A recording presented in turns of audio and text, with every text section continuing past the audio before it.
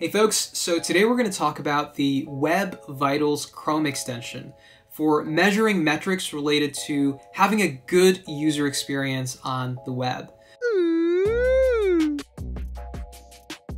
This extension is now available on the Chrome Web Store, so you can go check it out. I'll include a link in the description. I hope the quarantine has been treating you well and you found ways to keep yourself entertained. I haven't learned to do whatever this is, but I did write this Chrome extension, so let's talk about that. So backing up, the Web Vitals initiative tries to provide unified guidance about quality signals that are essential for anybody trying to build an awesome web experience and wants it to kind of load quickly, be something that you can interact with quickly, and generally just like be nice and stable. Those aren't, of course, the only aspects of user experience that are important, but they're a start. So the three metrics that the Web Vitals, the core Web Vitals include are largest contentful paint, cumulative layout shift, and first input delay. And these are the things that correspond to loading, interactivity, and layout shift. Now, one of the cool things about this extension is that it allows you to get a real-time view on your desktop machine of what the core Web Vitals look like for a page. So really useful for getting a very quick gut check of whether you've got like problems you need to dive into a little bit more deeply in a tool like Lighthouse or the Chrome DevTools. The Web Vitals extension has got three core features. There's the ambient badge, which is usually either red or green, and that lets you tell if a page is passing the core Web Vitals thresholds.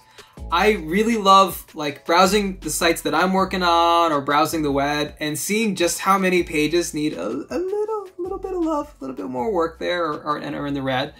The next feature is the detailed drill down. So if you see that a page is in the red, you can click the badge icon and it will show you like a detailed drill down for each of these core Web Vitals metrics. Like what is the number associated with the metric? So like how long did your largest contentful paint take? We also show you the state of the metric. So for some of these metrics, the values may change depending on like different things. First input delay is all about interactivity. And so you actually need to interact with the page before we can fully register that metric. For cumulative layout shift, you know, we've all been on web pages where things get added to the page even after page load, and they might like shift things around. And so that metric may not finish stabilizing until we say, you know, you've tapped away from the page to some other tab and the page is hidden. So just keep an eye on the state of those metrics too. And finally, the last feature is an overlay. If you don't want to really be, you know, interacting too much yourself with the extension, you can go to options, turn on the overlay, and it'll just give you this nice heads-up display view of all the metrics so that you can see them as you're working on your page. A little bit of nuance. So even though this extension lets you get real-time views into these metrics, remember that you're generally testing on your hopefully fast desktop machine. Even if it's not so fast, it's probably faster than an average phone.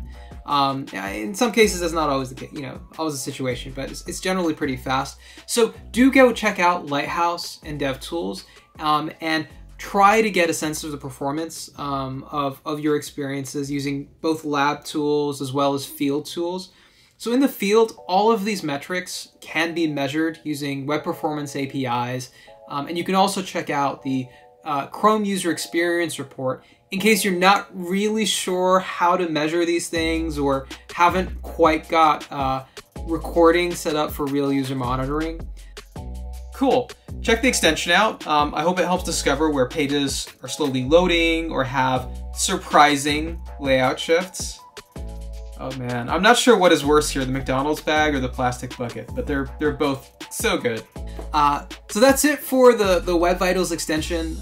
Great for getting a real-time view into all of these metrics as you're trying to improve the user experience of your pages. I hope this was helpful. If you want to install the extension, check out the link in the description below.